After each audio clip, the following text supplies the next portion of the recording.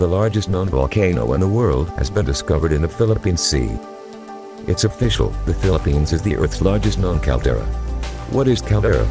A caldera is a large crater-like feature formed after a volcano eruption, according to National Geographic. When a volcano erupts, magma is expelled forcefully from within the magma chamber underneath the volcano.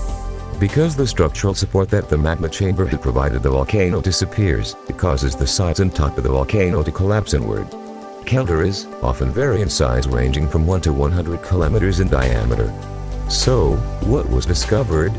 The marine geophysicist Luke discovered the existence of the world's largest caldera consists of New Zealand-based Filipino scientist Jenny Ann Barreto, along with co-authors Ray Wood and John Milson. The caldera, named Epalaki, which means giant lord, is based on the Filipino mythical god of the sun and war. The University of Philippines Marine Science Institute states in a Facebook post that Epalaki caldera has a diameter of roughly 150 kilometers, more than twice the size of Wyoming's Yellowstone caldera in the US, which is only about 60 kilometers.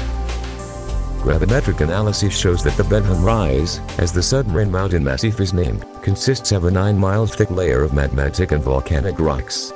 Rock samples comprise ages of 47.9 to 26 million years when volcanic activity built up the massif. Hope you like this simple video. Please subscribe and hit the notification bell for more upcoming videos.